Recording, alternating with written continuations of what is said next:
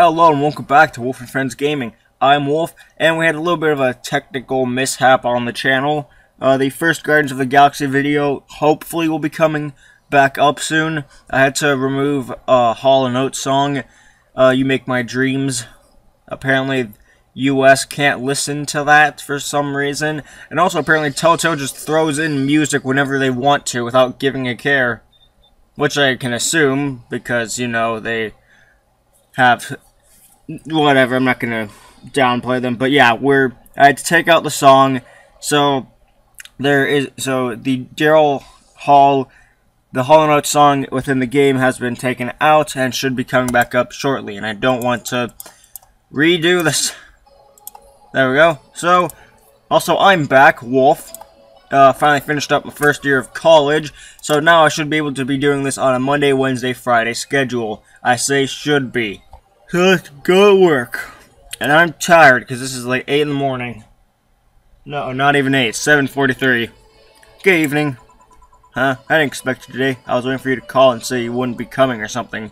Also, I'm a little sick, so I might sneeze at some points. Plus, there's also dust everywhere around me. Things at the Apollo Bank are getting ugly, so that means more people will be looking for a drink. You can take a break, you know. You're quite the hard worker. And the streets are not exactly safe right now. They've never been when you get down to it. And besides, I can't afford to not come with the bar closing soon. I wonder if any bar has used impending closure as a means of getting their employees to work. Seems like the total opposite would happen. Not to mention, I get bored out of my brains in my apartment, so I'd rather come here anyway. What did you say? Nothing important. Gil isn't back yet? Nope. I wouldn't worry too much about him, though. If you say so. That girl's still here? Yep, she was sleeping so peacefully, I felt bad about waking her up. So, would you mind doing that for me? Actually, yes, I mind. But you're the boss, and it's kind of my fault she's here in the first place. Sorry about that. Hey, young lady, sleep another hour and we'll have to start charging you a motel fee. Where am I? Oh, right. A sunny downtown bar. Let's see, all my gears in place. Neither my pants nor my panties, shirt, or bra have been displaced. Oh, it's the flat bartender. Good morning. Good evening. Evening? Oh, well, it's the best night or day of sleep I've had in quite some time. Sorry for all the trouble I may have caused you today or last night. Don't worry. You're so nice, flat bartender. Thanks for taking care of me. Bye! Hello, guys and gals. Streaming Chan's back in action with our batteries reloaded. The mood, it burns! I feel like I've just unleashed something terrible into the world. Come on, it's not that bad. Say, what's this bottle? A client gave it to me yesterday. A gift of sorts, I'm guessing. Oh, cool. It's some sort of rum. Rum. Nice. Want me to serve you a bit of it? Yeah, sure. Let's give it some rum. What the? Okay, that's the word. Grandpa booze. Here. Oh, I'm gonna enjoy this in my office. Thanks. Anytime. Okay then. It's good. Time to serve, mix, and change lives. Wait, that's not how it goes. No one here to retort. Man, it feels lonely without Gil here. I just hope the restlessness in the streets doesn't lead to dangerous or weird types coming in here. I said good evening. I have no idea how to do this voice. Oh shit, that was a record-breaking jinx. Welcome to Valhalla. What can I get you? I'll have a blue fairy. Don't make a joke about becoming real. Don't make a joke about becoming real. On it. Let's give this brain a blue fairy. Here you go, a non-alcoholic blue fairy. Nice, yeah, this thing. So, how are you gonna... oh, you can grab stuff. Should have figured as much. You can drink stuff? And eat. I have the same system Lilim do. Can I ask you something, Miss... Call me Taylor. Just Taylor. And yes, here, like, you can't ask me anything. Okay, Taylor. You have to be the first person I've met that didn't go, okay, just Taylor. Nah, too easy of a joke. You are a brain in a jar, right? I'm sure not a hologram of that, I'm sure. Yep, I'm a bona fide human brain in a jar. So, why? What? Does my handsomeness make you speechless? You're not something a girl sees every day, and that's saying quite a bit in these parts. Fear not, for I have a speech prepared for these situations. A speech. You are seeing one of the 5 great living bottled brains of the world. We are brains living in conditions that allow us to exist as any other humanoid creature, all while computers in our jars scan our activities. In a slow but steady manner, we are helping the world understand the inner workings of nature's most complex computer. I'm guessing you prepared that after being asked the same question too many times, huh? Not out of exasperation or anything like that, mind you. I just wanted to have something thoughtful prepared. Look, I even have a couple of pamphlets with me. You want one? Sure. Oh gosh, I'm yawning. It's like I always yawn during recordings, but then when I'm not recording, it's like, oh hey, it happens once every couple of hours. They were just, nope, every 5 minutes. What brings one of our world's 5 brains in jars to this place, though? Oh, I'm from around here, actually. I just wanted to take a walk for the first time in quite a bit of time. Have you come here before? Sadly, no, otherwise I'd remember a cute face like yours. Speaking of which, can I have your name? It's Jill. Jill, that's a really cute name. Thank you. Say, weren't you scared of going outside today? Well, with the commotion around and all. It didn't stop you from coming here either, did it? Yeah, you're right. It did take more than the cryptic but ominous news to stop me. You're awfully energetic, did you know that? Sorry, does that bother you? No, not at all, just that I figured a brain in a jar wouldn't be so happy. While I was alive, my body got to a point where there wasn't much I could do. This new state of existence allows me to accomplish more than I ever could before. Plus, I'm doing something that'll help people in the long run. Wouldn't you be happy? I wonder. Do you want to make me happy, Jill? Depends on what it takes. Don't worry, just give me a beer. Alright, then yeah, I'll make you happy. 1 beer to make Taylor happy. Here, beer. Ah yes, no matter what happens, beer is always good. It's interesting though. Just yesterday I was talking to a client about brain uploads. You were? Yeah, we were talking about how even if you upload your brain, you'd still be here. I've thought about that too. Do you think the you in the cybernetic environment would feel like she was indeed transferred? Like, would she remember everything? Like waking up someplace else and so on? That's an interesting question. I was actually thinking earlier about being able to transfer someone's brain into a Lilum. One of the brains is being used in such an experiment, actually. It can make a functional Lilum. Unfortunately, the wiring and other stuff makes it look more creepy than anything. They aren't transferring his identity or anything, though, just wiring him to a body. Oh. You'd think someone would rather do that than float around exposed in a jar. I have to admit, the whole brain thing does look creepy. But the body I'm telling you about is just uncanny looking. Speaking of uncanny, how did you feel when you saw yourself like this for the first time? It was quite a he can see?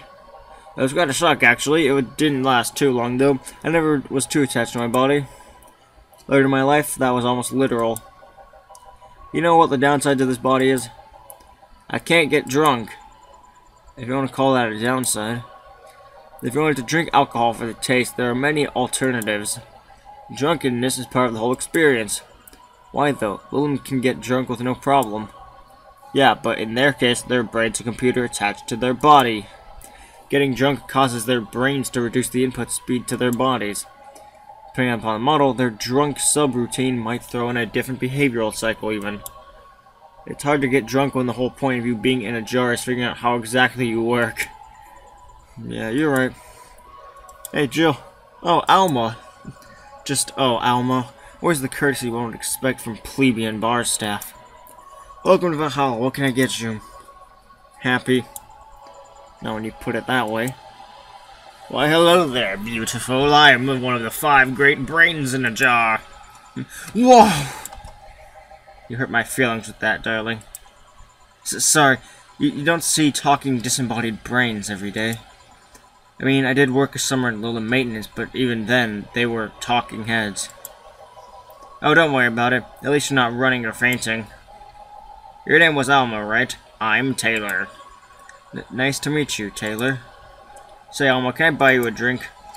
Sorry, I only date people who are at least 50% organic and have at least one face. I know just what to strive for then. Just kidding. Make me happy to make you happy by buying you a drink. Does that bother you? I guess if Jill's the bartender, I don't have a problem. Really? Awesome, I'll pay for your next drink then. What will you have? I'll have a cobalt velvet. And you, Taylor? I'm fine, actually. You're gonna have me drink alone? I don't want to drink that much. Okay then. Cobalt velvet. Hope you enjoy it. You know, you've been nicer to me these past minutes than at least 3 guys have been in the last year. Judging from the way you two talk, I'm guessing you've been a client here for a while now, right? Only for about half a year or so, if memory serves right. Really? One would think it's been longer. It feels like it's been longer. Shut up, you love me and you know it. So, you just started coming here and that was it? Well, the first time I came here, the other guy, speaking of which, where's Pablo? Where's Pablo? Where's Gillian? Archimedes? Dunno, adventuring or something. Anyways, the other guy served me the first time I came here. Nothing unusual there. The next time I showed up, Jill here was the one serving me, and I don't know, I feel like she just gets me.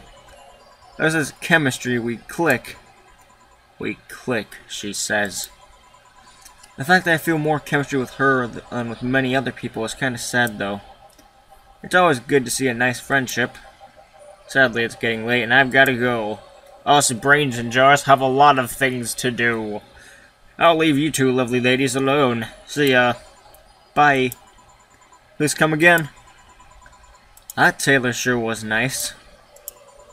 A bit weird at first, though. Apparently one of 5 brains being studied by scientists or something. There's a summary of it in this pamphlet. Let's see. Oh yeah, I've heard of them before. Can't believe I actually met one. Hey Alma, is your family really strict or something? Not particularly, no. Why? The other day you started mumbling something about numbers, not caring about what you do. About 27 not caring if you have a Catholic wedding or not. Oh god, it's not the number thing. Yeah, my family isn't strict per se, but my mom can be really abrasive. To her, the fact that I'm this old and not married or pregnant is a sign that I'm never gonna have kids. Never mind the fact that she already has 3 grandkids. I love her, but she can be, well... Ugh. Yeah, I kinda get it. They also said the words, I was a blossoming woman and I wasn't gonna stand for it. I'm talking about some 8th grade teacher. Yeah, that. You see, back when my body started developing, I got really shy. But at some point, something snapped within me. I wasn't feeling shy anymore. I felt powerful. My body felt like a new toy to me, one I was going to make sure to use. Of course, there were 2 problems with that idea. I was a teen, a horny teen, and now surrounded by horny teens. I'm not even ashamed, I still stand by the core moral I held back then. But it's one of those memories that you look back to and become terrified of how reckless you were. I mean, I could have gotten pregnant, or worse. At that age, I always dressed in black and was obsessed with occultism. The worst I remember was being the butt of other kids' jokes. Well, you know how the old adage goes. Don't compare your life to others, you don't know what they've been through. No, I wasn't comparing, just wondering if some of that self-esteem thing would have helped me back then. Speaking of family, today I came because I needed a break from everything that's been going on with them. Do you live with them? No, but Evita and Bernie do, not to mention I visit them almost every day. Anyway, my second eldest sister, Diana, just separated from her husband. It's not even been a week, but she's already got some other guy in her bed. She left her kid with her husband's parents and pretty much forgot about them. Never mind the fact that they need to go to school and all that. Damn. Diana's life has always been messy, but these days she's really been making it big. She wants time for herself, to live her life. She didn't think about that when she married the guy at 20. She didn't think about that when marrying a guy she had only known for like 3 months. You should take your own advice. Hey, I'd never marry someone who could catch my attention so quickly, okay? Sure, there was that one time when it almost happened, but I blame the damn stadium kiss cam. Kiss cam? I was going out with a guy my little sister introduced me. Your little sister introduced you to a guy. Okay. Kinda sad. Seems he was her friend's brother or something. We went out for a couple of times and he invited me to a basketball game. The mood was nice, but then later the kiss cam focused on us, and instead of kissing me, he proposed. I almost got caught in the mood and accepted. Huh? So take it you rejected him in a stadium on the fucking kiss cam. We went out for like 3 weeks. I don't know, maybe he wanted to get in my pants with the old sex on the wedding night line. But I honest to God can't understand why he thought it would be a good idea. That sounds too convoluted, you know? Proposing and waiting for the wedding night just for sex. Never underestimate the lengths of a man is willing to go to get you in their bed. I've seen more convoluted plots over the years. I'm feeling tempted to ask, but I'll pass. Want anything else? What's that bottle? Oh yeah, it's just some rum a client gave me yesterday. A gift? What'd you do? A good enough service, I'm guessing. Cassie K. Huh? Interesting name. What does it mean? Cassie K is the name of the chieftain in some native tribes. I see. Do you want me to serve you some of this? I'll pass. I don't have too many good memories where rum's involved. Give me a French weaver instead, will you? Alright. Wonder what's up with her and rum. But anyways, I'll just give her a French weaver. No, this is the one time I'm going to break away from it. I mean, other than the one that's the, oh yeah, I need an $80 drink. Look through the entire thing for $80. No, I want to know what her and rum is. Very funny. You want to see me take my clothes off while complaining that global warming's a bitch? But what now? What I mean is, I won't drink this. Then excuse me while I take it off your hands. Oh my gosh, Dana. Alright, now's my turn to ask questions. About what? What kind of family is your family? Well, here is your friend we've...